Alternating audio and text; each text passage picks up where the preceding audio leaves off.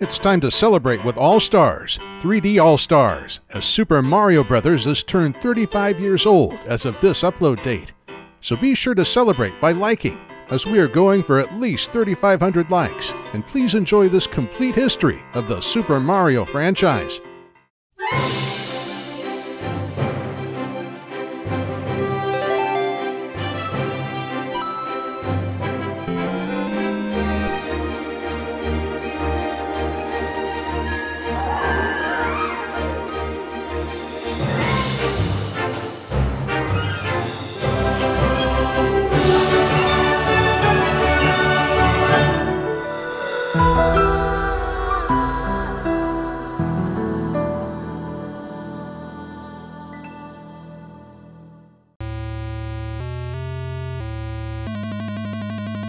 After the launch of Donkey Kong in 1981, where Shigeru Miyamoto replaced Popeye, Bluto, and Olive Oyl with Mario, DK, and Pauline, Universal in 1982 brought Nintendo to court. The Japanese newcomer had all to lose, but their counsel, John Kirby, pulled a miracle in the courtroom, proving not only the disparities between Donkey Kong and King Kong, but also that the latter had been part of the public domain ever since Universal themselves had filed and won against RKO Pictures, the producers of the original 1933 King Kong. Nintendo of America prevailed in the US justice system, and with the Nintendo Family Computer, or Famicom, out in Japan, it was time to bring their first proper gaming console over to American shores. Nintendo means leave luck to the heavens in Japanese, and the successful launch in Japan of the Famicom and Shigeru Miyamoto's and Gunpei Yokoi's next big arcade hit, Mario Bros., coincided with the great American video game console crash of 1983. This collapse, which is a whole different story for another day, was the result of dwindling consumer trust in the industry following a long line of shovelware releases, which was topped by none other than Atari's own mega disaster E.T. Faced by this meltdown, other foreign companies would have thrown in the towel and given up on the American market, but not Nintendo and President Hiroshi Yamauchi.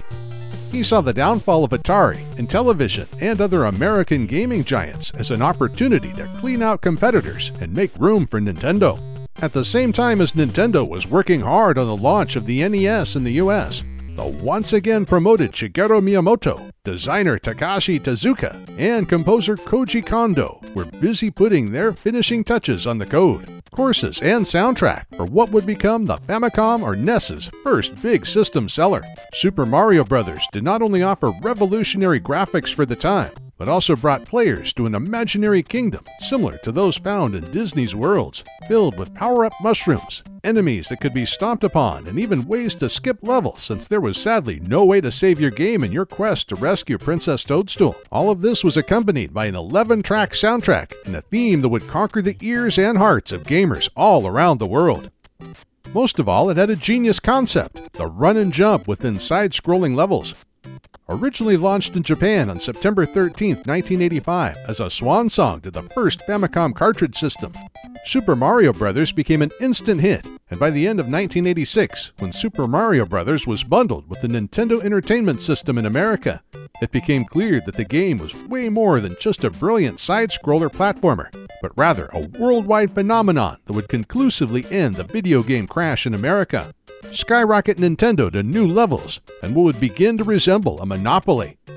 It is estimated that Super Mario Bros. For the NES and Famicom to date sold more than 40 million copies in Japan, America, Australia, and Europe, making it the best-selling video game of all time, and a record that would hold for nearly 2 decades, as we will get back to. Miyamoto and Tezuka did not rest on their laurels, and while also putting the finishing touches on The Legend of Zelda, they were already busy with reusing the assets of Super Mario Bros. To develop a more challenging sequel.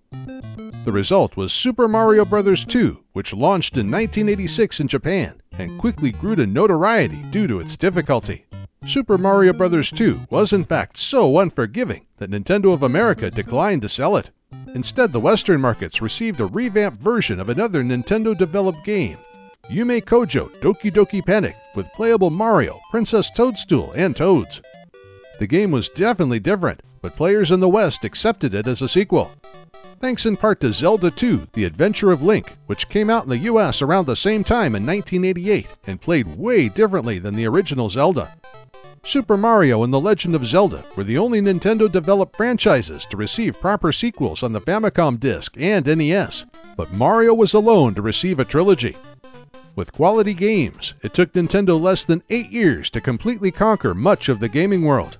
This dominance allowed Nintendo to focus on the development of its own games instead of fighting competitors, and this created space for a proper sequel to Super Mario Bros. Around the world. For the third entry in the series, Miyamoto and Tezuka made sure that this Mario game stayed true to the original when it came to its approachability and fun factor, but at the same time brought everything else to a new level. The Mario team didn't hold back and provided a new colorful visual style, more stages, bosses, and power-ups than in any of the prior titles, and even a world map for the different areas and levels within these. Work was intensive but successful, and Super Mario Bros. 3 launched in Japan as planned in October 1988. The game was immediately received with universal acclaim from critics, and consumers unanimously agreed that this sequel outmatched the original 2 Mario games in every way. There was only one problem for Western players. Super Mario Bros. 3 came out in Japan around the same time as they finally received their version of Super Mario Bros. 2. In the US, the wait was over on February 9, 1990, following the reveal of the game in Universal's feature 1989 holiday movie, The Wizard. This, however, was peanuts compared to Europe and Australia, where gamers had to wait until the summer of 1991 for the game. This gradual launch window would hurt Nintendo, as by the time Super Mario Bros. 3 was released in Europe and Australia, the 16-bit TurboGrafx PC engine and Sega Mega Drive were already on store shelves around the world. The former wasn't too big a threat, but the latter would soon challenge Nintendo.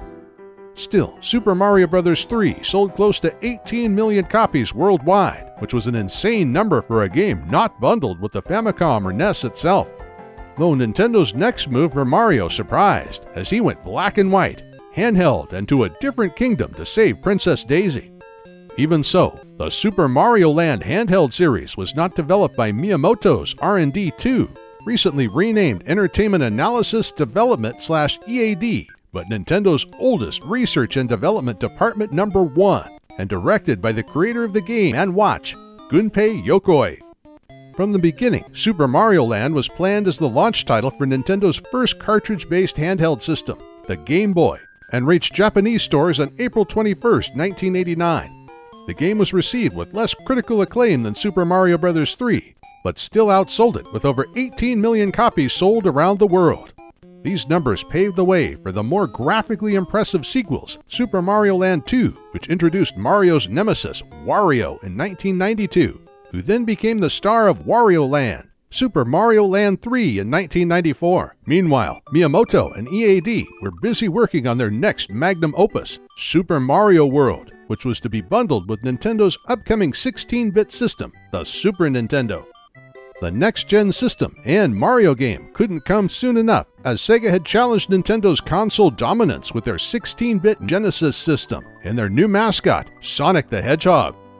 Super Mario World was ready to take up the competition with Sonic the Hedgehog through a brand new location, Dinosaur Land, brand new companion, Yoshi, and a long list of new and returning power-ups, levels, enemies, and the introduction of ghost houses. On top of that, a number of hidden maps and challenging levels were included in the form of the Star Roads. With the traditional run and jump, all these new mechanics and scenarios brought players around the world a 2D Mario experience like no other. Naturally, as a bundled title with the Super Nintendo from 1990 and onwards, Super Mario World was received with universal acclaim, sold accordingly, and on top of being much more colorful and vibrant than Sonic, greatly benefited from Sony's sound chip in the SNES. The transition from 8 to 16-bit was major, so Nintendo decided upon the release to capitalize on this opportunity by releasing a collection of their NES Mario classics, Super Mario Bros., Super Mario Bros. 2, Japan, Super Mario Bros. 2 USA, and Super Mario Bros. 3 were all added a fresh coat of paint and updated to 16-bit.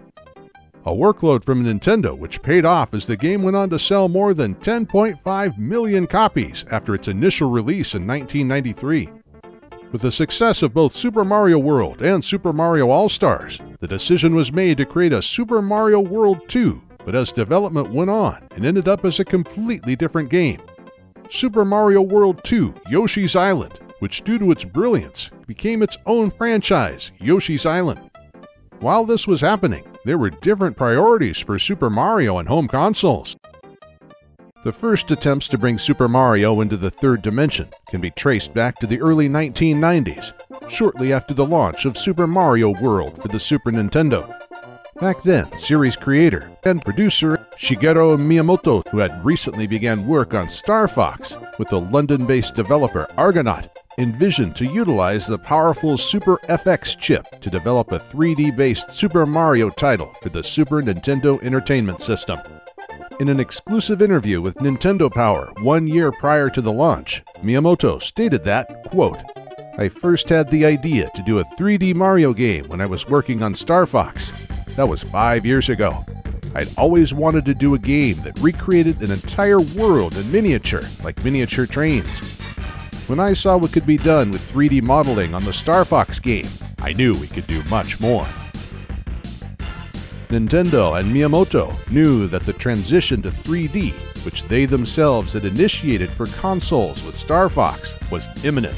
And as Miyamoto stated during Shoshinkai in 1995, the work with concepts for this revolutionary 3D Mario game began already in late 1992. Even so, it didn't take long until the entire project was moved to Nintendo's next system, the Silicon Graphics-powered Ultra 64. Surprisingly, Miyamoto's decision to transfer the game from the SNES to the Ultra 64 was not fully influenced by the superior power of the upcoming system, but due to the fact that the system's controller had more buttons, and more importantly, after a personal demand from Miyamoto, C-Stick. With it, the premise for what would become Super Mario 64 was set, and after months of playing around with different camera positions and movement animations, the team could abandon the original plan for a fixed isometric game. 16 people at Nintendo EAD, including Yoshiaki Koizumi and Takashi Tezuka-san, worked relentlessly for 2 years to simply make things work, as nothing like this had ever been done before. One of the greatest challenges in the transition from the second to the third dimension was to accurately program jumping distance. Miyamoto stated in a later interview that, quote, "In earlier Mario games, we were able to measure the number of pixels Mario could jump and know exactly what was possible. But this time, we had to design the level so that as long as your jump was close enough, you'd make it. It was too hard for the player to judge. This was a design change we made in the middle of development when the game was already very complete. Everything was open from a movement perspective, and the only linear levels in the game with a fixed part would be the Bowser levels, due to the need of having a direct path to the boss. No longer would the plumber's health be determined by power-ups such as mushrooms. Instead, a health wheel which could be replenished by collecting coins was implemented. Outside of the painting-based levels, the introduction of a hub world allowed for a setting where the player could return and progress deeper into Peach's castle. The openness of both the castle and levels resulted that the need for a traditional endpoint flagpole was obsolete and finally scratched in favor of multiple stars hidden in each level. This system allowed for unseen to this point exploration in a 3D environment. The game, with music from legendary composer Koji Kondo, was nearly ready to be shown to the world, but not before Charles Martinet, who had been the official voice of Mario since 1990, was included in a real and proper mainline Mario game. It's me, Mario! And not Mario teaching typing or Mario's fundamentals. I'm going to fly for you. Even though that 3D head from that game most likely inspired the title screen for Super Mario 64. After years of planning, experimentation, and development, on November 24, 1995, Nintendo changed the video game world with a playable demo of Super Mario 64, a title which at that point was planned to feature 32 courses. There is no doubt that Shigeru Miyamoto was incredibly ambitious with Mario 64, as he aimed for as many as 40 courses. Even so, in the end, the pressured Mario team at EAD was forced to settle for 15 courses with a number of stars in each of them to fit the game on an N64 cartridge and meet the extended delay accepted by Nintendo's president, Hiroshi Yamauchi. Since the launch of Super Mario 64 was tied to the launch of the Nintendo 64, it was thus gradual, with June 23, 1996 as the release date of the system and game in Japan, September 29th for North America, and March 1, 1997 in Europe. The game was praised for its innovative and daring 3D gameplay, and credited as the first game franchise to make a successful transition from the second to third dimension. Needless to say, the game was key to Nintendo 64's solid launch and hunt after the Sony PlayStation, which unfortunately was a train that would never be caught, mostly due to the third-party exodus following Nintendo's decision to stick with cartridges. This decision turned Super Mario 64's load times dramatically down, but in return cost a ton of future titles and partnerships for Nintendo. Even though the game at first wasn't sold bundled with the system, Super Mario 64 went on to sell near 12 million copies across the N64's life cycle. With these numbers, it was obvious that a sequel with some of the previously teased courses and unused ideas was next for Miyamoto and his team.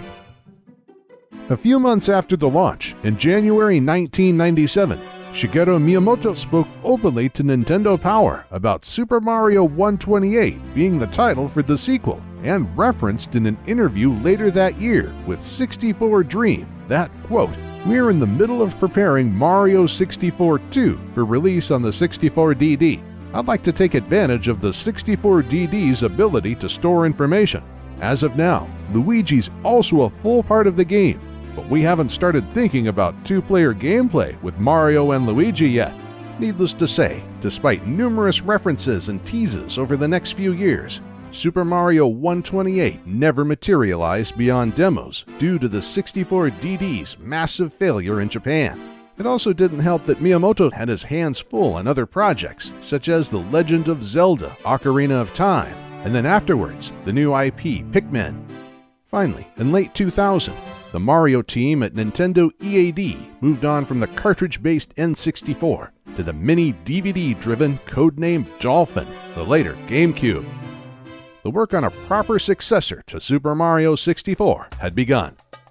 As a premise for the new game, Yoshiaki Koizumi played around the idea of giving Mario a water pump and moved the game's setting from Peach's Castle to a much larger tropical setting, Isle Delfino. The experimentation with this water pump would eventually result in Super Mario Sunshine. Flood, apart from communicating with Mario, represented a radical break, as Mario could now jetpack his way high up to buildings and even thin rope lines. The verticality was expanded heavily as the search for the Shine sprites required Mario to perform complicated acrobatic moves and clean up a giant mess of colorful graffiti, all features that were impossible to pull off in Super Mario 64. It was here that the GameCube's power and controller shined. Words cannot describe how crucial this C-Stick was to implement the first and only, until Super Mario Odyssey, fully controlled dual analog camera controls in a mainline Mario game. But the radical improvement of the camera controls and inclusion of a water pump was just the beginning. As for Super Mario Sunshine, Nintendo EAD implemented for the first time overworld bosses and mini-bosses, and a high number of NPCs within the hub world town, Delfino Plaza. In fact, in a Nintendo-hosted developer interview conducted by then-company president Satoru Iwata-san with Shigeru Miyamoto-san, Takashi Tezuka-san, and Yoshiaki Koizumi-san, it was revealed that it was first late in development that the team made a greater effort to make the gameplay more similar to Super Mario 64, in what Miyamoto called a conservative move. Takashi Tezuka supported this notion by stating, quote, "The basic game is similar to the N64 version, Super Mario 64. We have intentionally made it seem familiar and simple to play." Despite only being less than a year in development, the first teaser of Super Mario Sunshine was presented at the last Nintendo Space World in August 2001. This one presented a much more ambitious game with a release date for the next summer, 2002. This was possible thanks to a new engine system implemented at Nintendo, which was detailed by Shigeru Miyamoto. To tell you the truth, Super Mario Sunshine was developed on Nintendo's new R&D system, which integrates a 3D engine with other engines. This is a new system. When you use it, the time required for game projects is significantly reduced. So, Super Mario Sunshine was the very first game to be developed on this basic system. Still, the 1.5-year-long development cycle quickly turned into a hassle for the development team. The constant time constraints and immense pressure led to unavoidable cutting of planned in-game content. This included a connecting train system and 5 worlds that didn't make it into the final game. One of these was Corona Mountain, which lacked the multiple Shine Sprites episodes found in the other worlds in the game. Even so, this doesn't mean that Sunshine was thin in content. Far from it. As it brought back writable Yoshis, included a much more concentrated plot with cinematic cutscenes and actual twists compared to the previous games. Within the game, there were 3 types of levels: large open areas with FLUDD, smaller secret platforming challenges, and the FLUDDless Mario action stages. The last 2 would turn out to be far more influential in Mario's later Wii adventures. Sunshine, unlike Super Mario 64, would include more substantial voice acting for a number of characters within cutscenes. These included Papa Toad, Bowser Jr., Notoriously Bowser, Mario! How dare you disturb my family vacation? and most importantly, Mario's new water pump gun companion, FLUDD. Another detail that is often overlooked with Sunshine is that the final E3 2002 demo still played at 60 frames per second, but by the Japanese release 1 month later, the game was locked at 30 frames per second. To this allegation, Shigeru Miyamoto-san replied that, "Some people may realize that Super Mario Sunshine does not work on 60 frames per second. What you are seeing on screen is 30 frames. However, the game is made so that you will feel it is more than a 30-frame game." Everything was set for the major release of Nintendo's greatest system seller, Super Mario Sunshine, across the summer and fall of 2002. Summer 2002 stood in the sign of change at Nintendo's headquarters in Kyoto, Japan. First, on May 31st, President Hiroshi Yamauchi stepped down after running Nintendo for 53 years. His appointed successor, Satoru Iwata from HAL Laboratory, would heavily change the philosophy of the company from hardcore to casual in an unmatched stride to appeal to all age groups. Ironically, the first title to launch under the new president was one of the toughest Mario titles since the Japan-exclusive Super Mario Bros. 2. Super Mario Sunshine was a much harder game than Super Mario 64, but received critical acclaim for the wide variety of moves, improved gameplay, the creative implementation of FLUDD, far better camera controls, and the fresh setting of Isle Delfino. Still, Sunshine wasn't flawless, as the opinions surrounding the inclusion of FLUDD and even rideable Yoshis were strongly divisive among gamers and critics such as Jeff Gerstmann, who described the two as mere gimmicks in his GameSpot review. Super Mario Sunshine would never reach the craze of Super Mario 64, with 6.3 million copies sold to date, but still scored 92 on both Metacritic and game rankings, in part because of the new Mario action stages. These combined with the spherical nature of the Super Mario 128 demo and the stars and hub world found in Super Mario 64 would be instrumental in the development of the next 3D title. Surprisingly, shortly after the completion of Super Mario Sunshine, in 2003, Nintendo EAD expanded their operations with an office in Tokyo. There, Mario director Yoshiaki Koizumi was transferred from Kyoto to work on Donkey Kong Jungle Beat with producer Takao Shimizu. This corporate move would in effect result in a 2-year hiatus from 3D Mario development, and led series creator and producer Shigeru Miyamoto to remake Super Mario 64 for the launch of Nintendo's new handheld, the DS, in 2004. After Super Mario 64 DS, Nintendo also made the decision to revive 2D Mario, which had not seen a new installment since 1992, by providing a fresh twist on the classic side-scroller formula. The result of which was director Shigeyuki Asuke's and Hiroyuki Kimura's 2.5D New Super Mario Bros. Despite being originally planned as a simpler Mario experience without the involvement of Shigeru Miyamoto and Takashi Tezuka, and quick reveal to release cycle, New Super Mario Bros. With its simplicity surpassed all expectations. Since after its launch in mid-2006, NSMB went on to become the second best-selling Super Mario game of all time.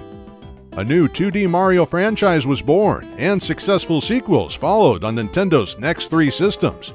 But back to 3D Mario. When work on the next 3D Mario finally started in early 2005, the development of the game was entrusted to EAD Tokyo, which led to a number of changes on the Mario team. First and foremost, Takashi Tezuka was replaced by Takao Shimizu as co-producer, and Shigeru Miyamoto would work and input from Kyoto with occasional visits to Tokyo.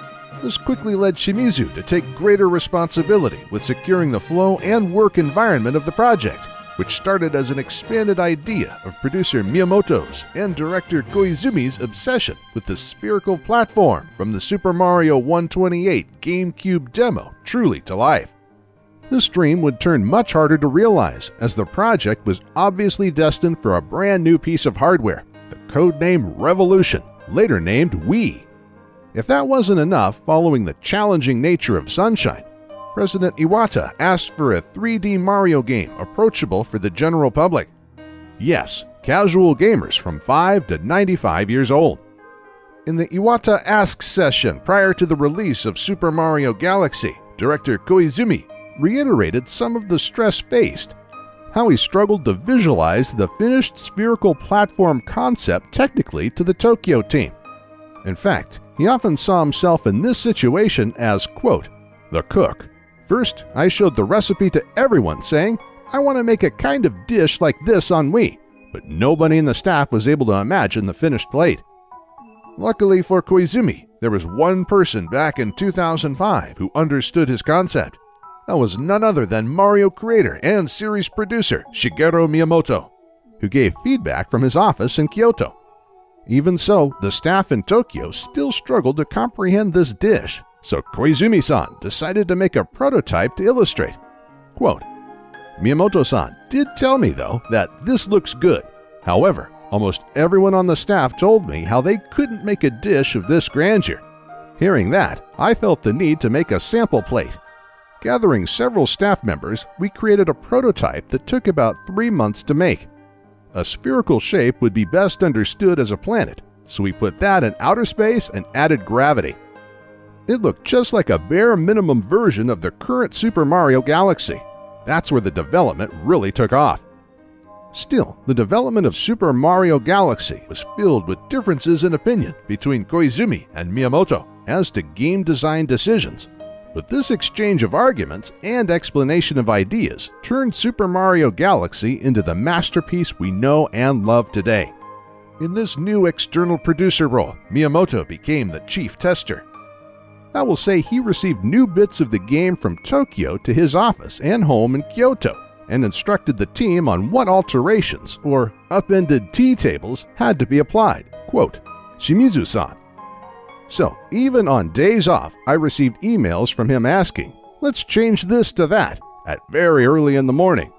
Though we were working at distant locations, I really didn't feel like we were working so far away from each other. We even had a setup where the game that was being worked on in Tokyo would be accessible in Kyoto at the same time. Also, I was really grateful that towards the end of the development cycle, Miyamoto-san often came to the Tokyo office. Since the game was to be easily approachable for all future Wii gamers, the utilization of the Wii Remote and Nunchuck was crucial. This simplified thought process would cause the Mario to the implementation of Mario's spin attack and the reduced emphasis on the jump button. Koizumi explained this more thoroughly in the official Iwata Asks interview. Quote, I wanted to limit the number of buttons you used in this game to 2. Typically, Mario's basic action is the A button jump. However, on a spherical map, it's pretty difficult to try to jump and stop on an enemy. So we made a new move for Mario, the spin. With this move, you're able to tell the distance from the target even when the camera is looking straight down from above, making it easy to defeat enemies. This way, the gameplay has become more intuitive, even for those people who usually don't play video games. The approachability was key for the development team, and this went deep into the design of the different galaxies, where some of them would even take emphasis of the built-in motion controls in the Wiimote. By doing this for these special stages, EAD Tokyo could set up a less gimmicky control scheme for the large majority of the galaxies.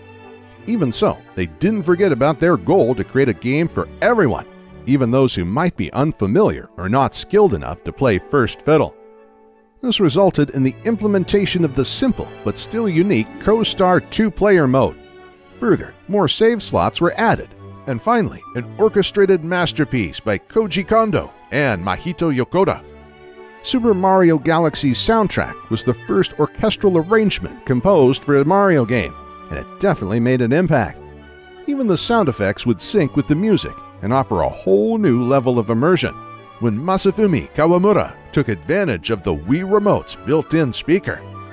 The orchestral piece was handcrafted to a much more linear, story-driven, deeper, and lore-filled 3D Mario Galactic adventure. Starting in the Mushroom Kingdom, the player would quickly, after Peach's kidnapping, be introduced to the Lumas, Stars, and Power Stars, the Planet Observatory hub world, the galaxies, and finally, a new star in the Mario universe, Rosalina. Rosalina was a different character than the stereotypical princesses or damsels found in traditional Mario games, as she, with her reflected, complex character and optional personal story, offered a much deeper and tragic backstory than anything seen in prior titles. If the inclusion of Rosalina wasn't enough, for Super Mario Galaxy, they would bring back a playable Luigi upon collecting all stars in the game.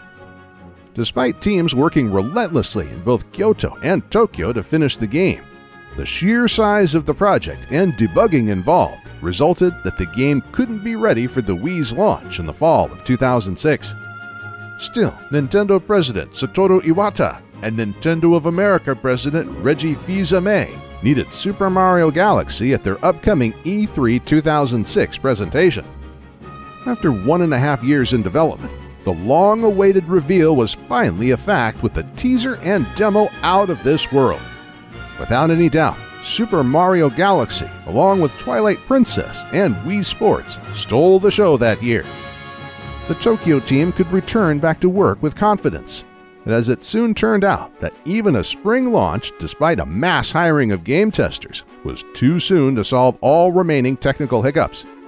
As such, Super Mario Galaxy became the main showcase at Nintendo's E3 2007 presentation. 2 years after the first prototype with the spheric platforms, Super Mario Galaxy was complete and ready to take the world and Nintendo Wii by storm. The game appealed to both young and old, experienced and inexperienced, as the game had been perfectly designed to be easy for beginners, but challenging for experts when they reached the purple coin missions. With an aggregated score of 98% on GameRankings, 97 based on 73 reviews on Metacritic, and numerous Game of the Year awards, Super Mario Galaxy was quickly considered as one of the best games ever made, where the incredible creativeness and introduction of low-gravity gameplay was highly acclaimed. More so, the game was a great commercial success, with 11.4 million copies sold worldwide, and with review scores and reception like this, it was just a matter of time before a sequel would be under development. This would be an unprecedented move, as no 3D Mario game had been followed by a direct sequel reusing the same game engine and physics.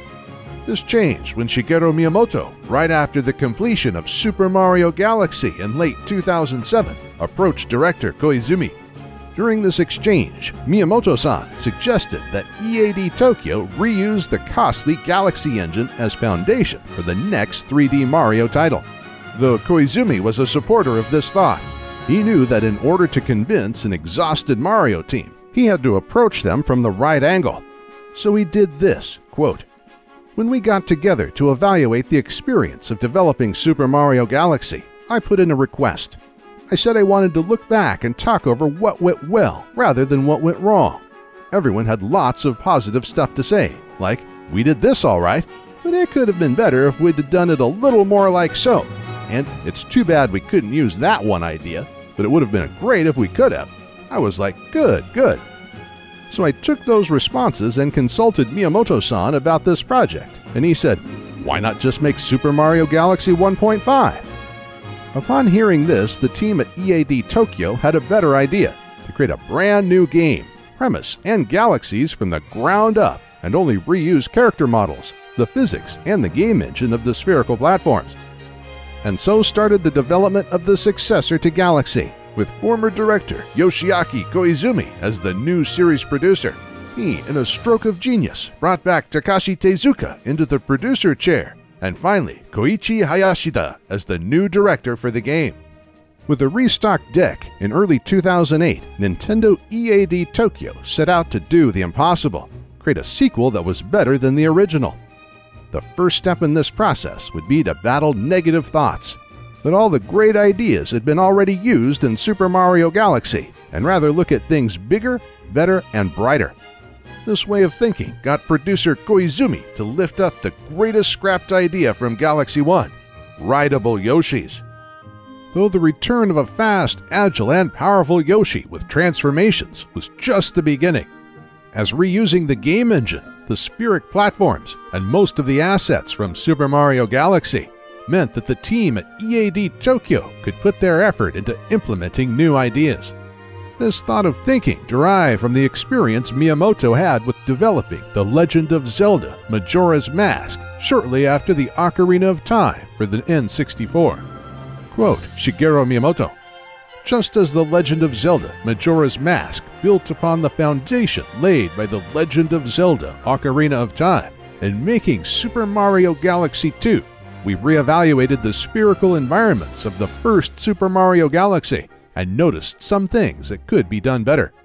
With lack of any pressure to deliver a new mainline 3D Mario for several years, the restocked team at EAD Tokyo could take their time from 2007 to 2010 to perfect the Galaxy recipe. Being a sequel to one of the most acclaimed games of all time, Super Mario Galaxy 2 naturally needed to distinguish itself from the original. As a result, brand new enemies, game-changing power-ups such as Cloud and Rock Mario, and items such as the drill were included, and the tutorial was made optional instead of mandatory. On the other hand, Koizumi aimed to heavily improve the pacing in Galaxy 2.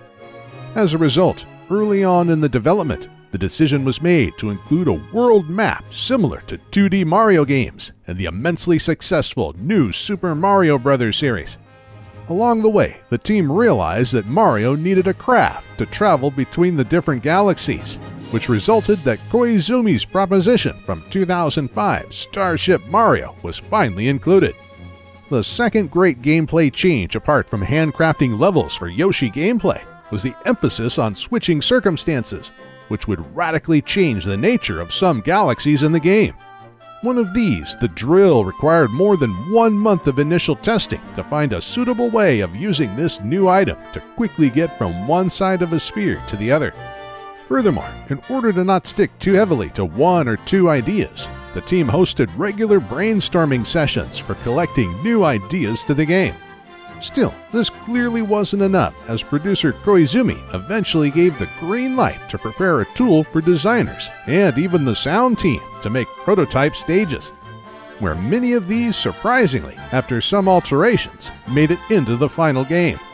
This process of brainstorming and the 2.5 years spent on creating new prototypes, stages, and improving the camera was possible, as the team had not to worry about crafting a brand new engine. The Galaxy engine was one of a kind and didn't need greater alteration due to lack of any competition, as Nintendo President Satoru Iwata highlighted in his Iwata Asks for the game. I think a big factor is that the sphere and gravity system is only used in Super Mario Galaxy games. I mean, no one is trying to come up with ideas revolving around spherical landforms and gravity shifts. Development on the game continued with emphasis on resonance, which eventually resulted in the story and lore being much more downplayed compared to the first Galaxy game. Instead, the team included throwbacks to previous games, such as Super Mario 64 and Super Mario Sunshine, and more importantly, 120 additional challenging green Power Star challenges upon collecting all 120 yellow stars in the main game. Despite leaving the steers on a composition of the Zelda series to new talents, like in Super Mario Galaxy, Koji Kondo, along with Mahito Yokota, returned to put together another orchestral masterpiece. Though this time, they were joined by fellow composer Ryo Nagamatsu and a greater big band-style orchestra which included trumpets, trombones, saxophones, and drums. By June 2009, the game was very far in development and ready to be revealed at E3. There, Miyamoto confirmed that the game was held back to a mid-2010 release due to the release of new Super Mario Bros. Wii in 2009, a decision which could have had an impact on the sales of Galaxy 2. Even so, since the game was to be launched prior to E3 2010, Nintendo made Super Mario Galaxy 2 playable in February 2010 during the Nintendo Media Summit in San Francisco, California, with later events in Europe and Japan. In Europe, the demo included this rather embarrassing how-to-play DVD. Super Mario Galaxy 2 was met with universal critical acclaim at launch, scoring the same rating on Metacritic as Galaxy 1. Though both games share the same Metacritic score of 97, Super Mario Galaxy 2 is widely considered by fans to be better than the first, with a more realized version of the concepts presented in Galaxy 1. Fortunately, after the sequel's release in 2010, fans would not have to wait long for EAD Tokyo's next 3D venture. Only this time, it would be on Nintendo's next handheld, the 3DS. Normally on a handheld device, one would expect a Mario game to be 2D like the new Super Mario Bros. Games, and the 3DS managed to get one of those as well, but that was not enough. Koichi Hayashida, the director of Super Mario 3D Land, was the one who came up with the idea of putting a new 3D Mario on a handheld system. This already happened once before with the Super Mario 64 remake on the Nintendo DS, but the key word for this project was reset. Rather than making another game like Galaxy, the team decided it would be best to rethink the rules of 3D Mario and how best it could complement a handheld, such as making the levels smaller, as stated by Mr. Hayashida. Quote, Hayashida, "Some people can play on the train when you commute. I live a few stations away from the station nearest from my home to the company's. So at first, I thought I should aim for light courses that you could clear in about that time and stop playing whenever you got off the train. There was also the issue of making a 3D Mario game that was accessible to the casual audience. The Galaxy games began such a trend, but some less experienced players felt alienated and overwhelmed by the grand design of those games. So in order to resolve this issue, they thought about bridging the gap between 2D games and 3D games by making the goal for each level to reach the flagpole at the end. This caused the levels to be linear and bound, completely unlike 3D Mario. Planning leader for the game, Daisuke Tsujimura, said, quote, "What we were careful about this time was making courses that would clearly guide the player. We basically designed the courses this time so you head to the right or advance deeper in to definitely reach a goal.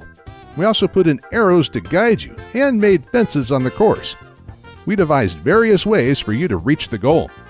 Super Mario 3D Land saw the return of Tanuki Mario from Super Mario Bros., and there were even enemies with Tanuki tails, who could glide as well. Luigi also made another appearance as a playable character. In the end, Super Mario 3D Land was met with critical praise, standing at a Metacritic score of 90. The formula for 3D Mario established by this game proved to be a welcome addition to the handheld games. However, little did fans know that this would serve as a basis for the next game on Nintendo's home console, the Wii U. Since shortly after the beginning of the development of 3D Land, Super Mario 3D World was already being planned as a continuation of said game.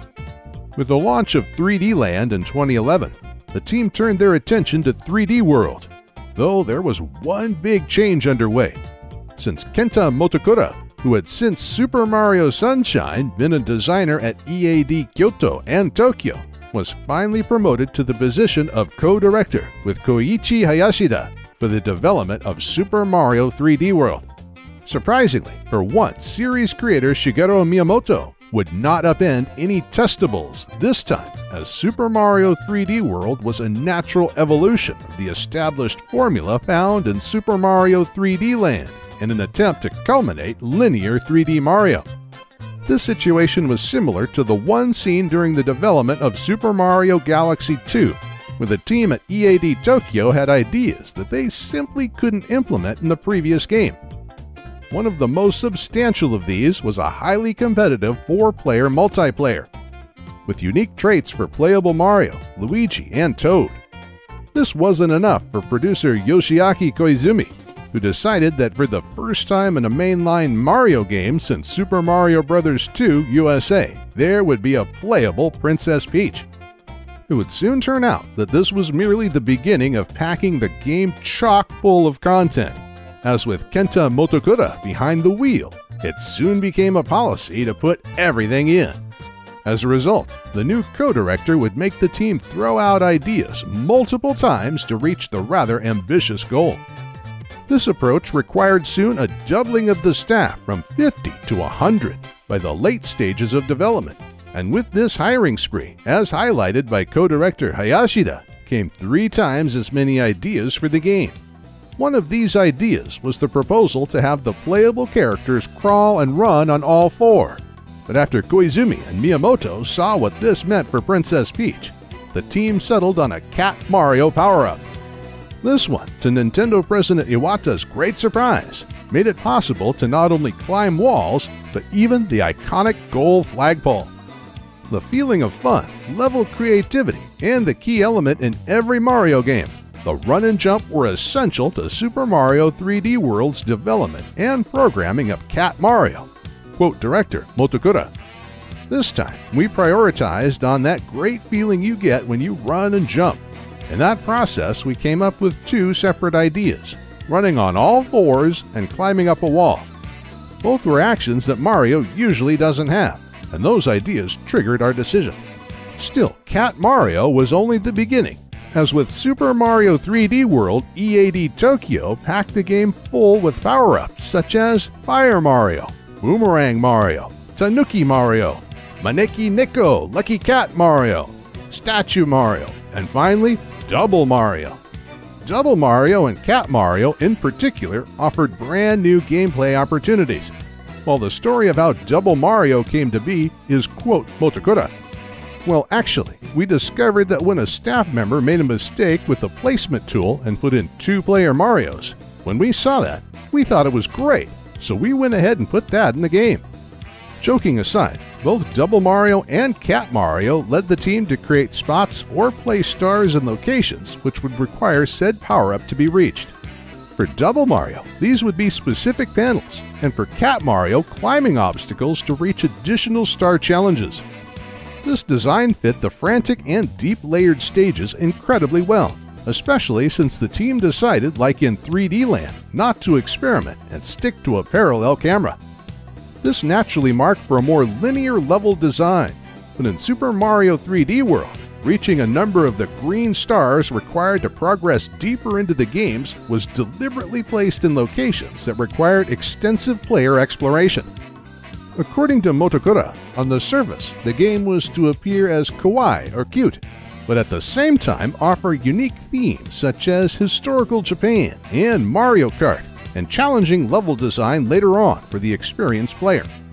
However, the traditional multi-layered linear 3D stages, maps, toad houses, and special challenges resembling the structure from Super Mario Bros. 3 wasn't enough for the team who, in the middle of development, decided to include a brand new mode, Captain's Toad Adventure. These bonus stages let the player fully control a 3D camera to navigate Captain Toad, who was unable to jump and had to solve puzzles and speak his way around to reach these additional green stars. Some emphasis during development was also put on integrating the Wii U gamepad's touchscreen, microphone, and Miiverse functionality into the gameplay and some of the level design for certain stages. Outside of a very streamlined main campaign for Super Mario 3D World, Nintendo EAD Tokyo decided to extend the game with a substantial and really challenging post-game section with new stages and a playable Rosalina, thus confirming that her appearance wasn't solely tied to the Galaxy series. To fit this radically diverse 3D Mario experience, Koji Kondo, Mahito Yokota, Toru Minegishi, and Yasuaki Iwata went for a more jazzy approach to their orchestrated soundtrack recorded by the Mario 3D World Big Band. The easily approachable but hard to complete Super Mario 3D World remained a well-guarded secret of EAD Tokyo, and since it was only on a year in development, it was nowhere to be seen in Wii U's lineup during Nintendo's last to this date E3 press conference in 2012.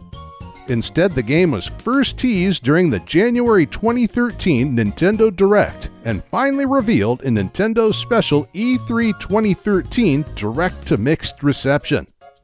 Nintendo would eventually turn around the initial skepticism for 3D World with a competent gameplay trailer in the beginning of October 2013, demonstrating in detail how packed the game was with content.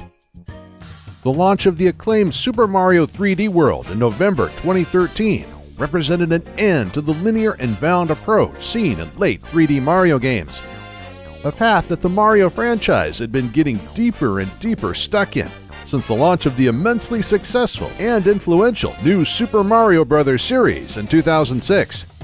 So when Nintendo was closing on Super Mario Bros. 30th anniversary in 2015, they decided to deliver something special. Nintendo had celebrated Super Mario's anniversary in the past with special re-releases, but for 2015, they created a brand new franchise. The concept was simple: create a game with 8 and 16-bit stages where only a few of these were created by the experts at Nintendo, and where the rest was left to be made by players and then shared online to others around the world. Through Super Mario Maker, Miyamoto and Tezuka handed over the tools necessary to create new classic 2D Mario experiences to gamers around the world, while the Mario team at EPD could focus on breaking the ever-increasing linearity present in the Mario games of the early 2010s. As a result, when producer Yoshiaki Koizumi and director Kenta Motokura, shortly after the launch of Wii U's 3D World, set off to begin development on the first mainline Super Mario title for Nintendo's first hybrid console, they saw a need for a shakeup. Quote director Motokura, "First, when we were developing the game, we had a lot of experiments and tests. And so, when we wanted to focus on making a fun game, it naturally became the sandbox, walled garden kind of game, kind of related, almost, to the Super Mario 64 or Mario Sunshine. So we definitely very much focused centrally on creating a fun game. In many ways, the overall concept of fun and freedom in the new game would be decided in the early brainstorming sessions in 2014. Based on these exchanges of opinions, the core idea of bringing Mario back to its 3D roots found in Super Mario 64 and Super Mario Sunshine was highlighted and explored further. A good example of this work in progress was the early decision of how travel would function in the game. Instead of only jumping through paintings or splatters of ink to reach from the hub world to different destinations, Mario's path through lands and kingdoms would this time be depicted as a worldwide odyssey. In a recent interview with The Verge, producer Koizumi explained how it all came to be. Quote, "The overall concept of the game, of traveling between kingdoms and collecting power moves and the basic setting, that was something that was decided at a very early stage of the process. In terms of deciding to make a Mario game and deciding to make it that kind of game, those are things that were both decided at the same time. With this in mind, the development team at EAD Tokyo approached series creator Shigeru Miyamoto with the concept, got it approved, and for the most part, were left to their own devices for the rest of the development. Surprisingly, this also meant Miyamoto's approval of the removal of the obsolete hub world, which the series had been attached to since the first 3D Mario game. The motivating factor behind the development was always what director Motokura considered as fun to play. According to a telephone interview conducted with Geek Dad, this was the driving force behind the development and the creation of Mario's companion in Odyssey. The inclusion of Cappy was the final result of an extensive brainstorming and prototype process, deriving from the team's experimentation with the idea of taking over or capturing enemies in the game. This idea fit well with Koizumi's, Monokura's, and the rest of the team's vision of taking advantage of Nintendo Switch's hardware. But how to take advantage of this new capture mechanic and combine it with the Joy-Con's planned HD Rumble functionality? The answer for the development team lay in wearing it at any time you play. This way, the sentient being Cappy was added to Mario's timeless cap. With Cappy in place, hats shortly after became a recurring theme in a wacky world that would heavily take inspiration from our own world and previous titles where Mario played a leading role. This radical move would turn one convention break tied to Mario's character and gameplay into many.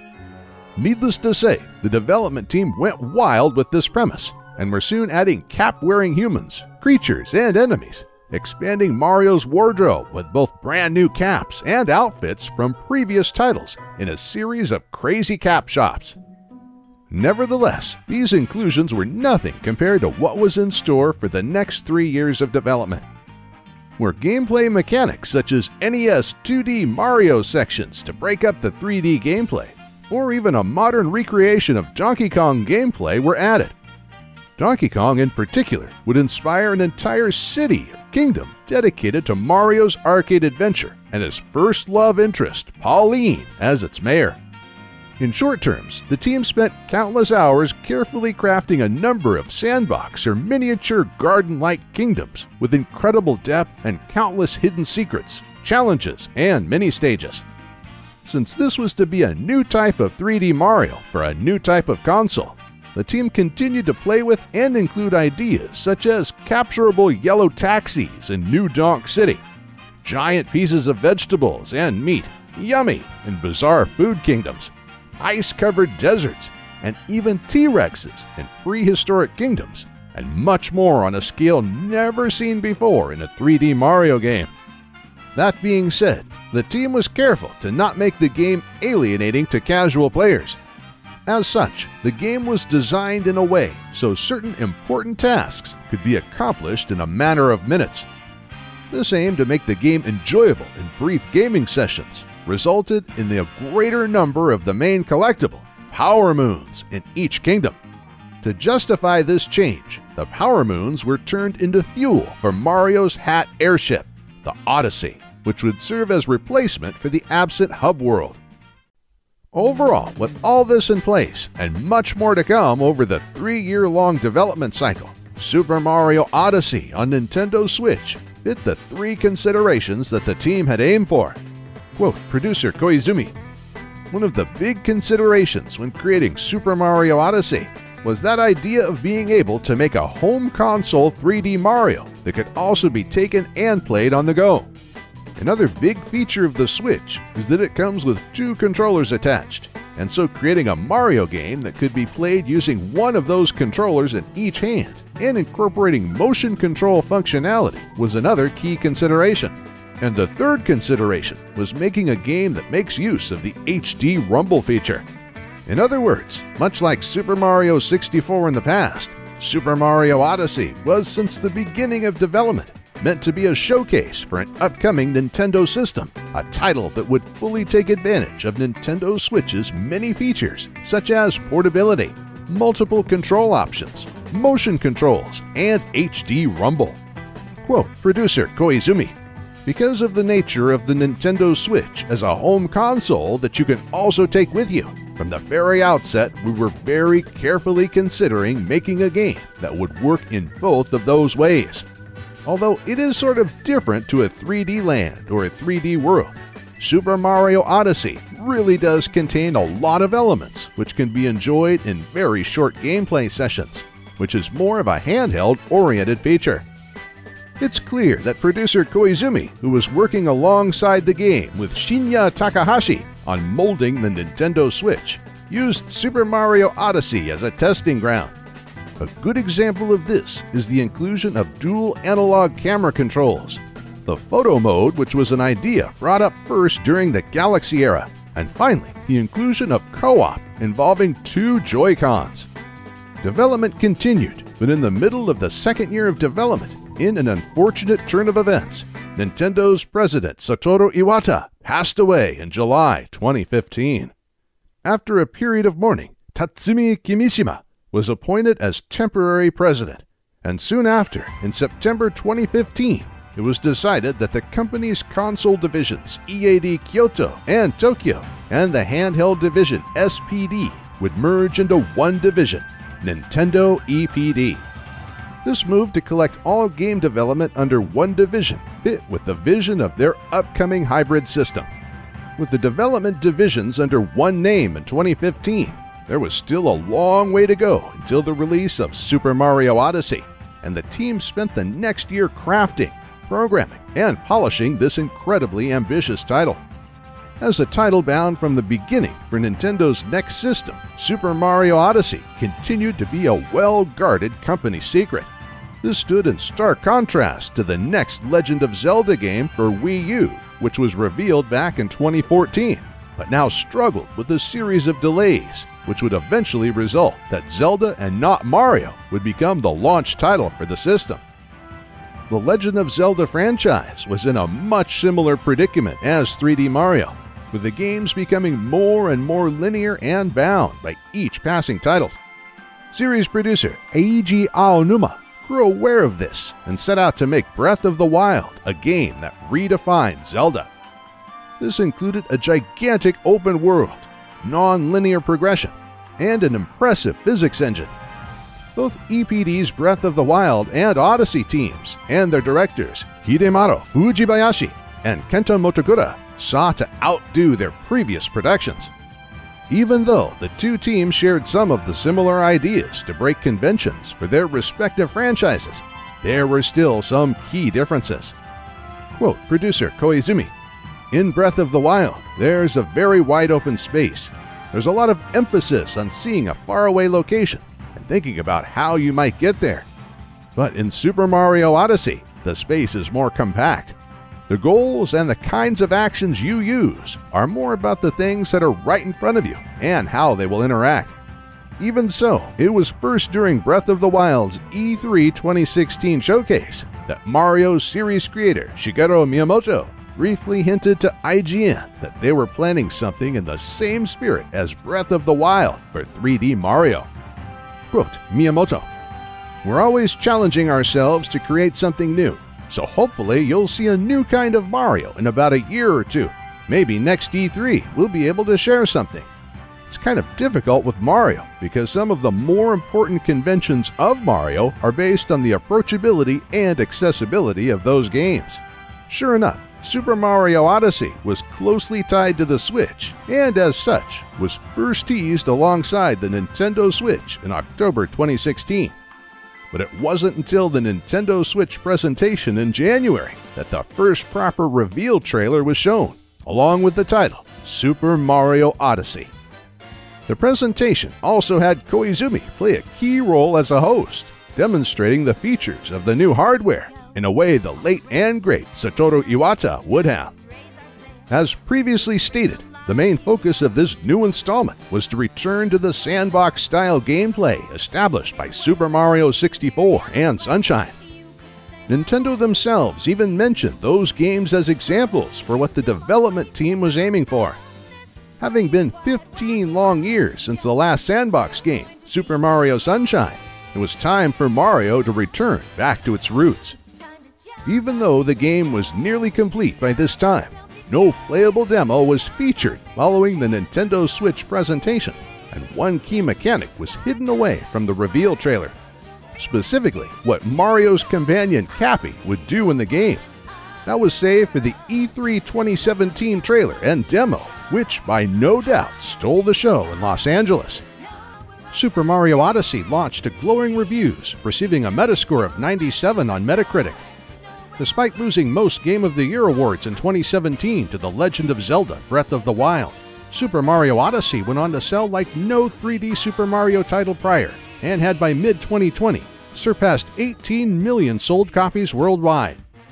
3D Mario had, after being forced to linearity due to the immense success of the new Super Mario Bros. Series on the DS, Wii, Wii U, and 3DS, finally managed to break the boundaries of linearity on the Nintendo Switch. Not only that, it also had managed to break sales records with one of the most open Mario games to date through its many kingdoms. Even so, 2D Mario still lives on thanks to 2019 Super Mario Maker 2, which took the concept of the first Super Mario Maker, added Super Mario 3D World template in 2D, and then multiplied the possibilities with more tools, items, enemies, bosses, slopes, and through later updates added World Maker. Allows players to create complete games using 2D Mario. And the story of Super Mario's 35th anniversary would have ended here if it wasn't for a massive Super Mario Direct on September 3, 2020. 10 days prior to the 35th anniversary itself, which delivered the long-anticipated Super Mario 3D All-Stars with remasters of Super Mario 64, Super Mario Sunshine, and Super Mario Galaxy. Multiple new ways to play 8-bit and 16-bit classics, and even an expanded version of Super Mario 3D World, which will hit in 2021. No matter if you play on your Switch traditionally, online, NES, and SNES Mini, traditional on your retro console, or even on your phone, the love for the mustached master of the run and jump is as strong today as it was back in 1985. And it is all thanks to his great charisma, art style, personality, Charles Martinet's sublime voice acting, and technical brilliance thanks to Shigeru Miyamoto, Takashi Tezuka, Gunpei Yokoi, Yoshiaki Koizumi, and recently Kenta Motokura, has managed to truly make Super Mario timeless and the mascot of Nintendo and video games in general. Happy birthday, Super Mario, and here is to another 35!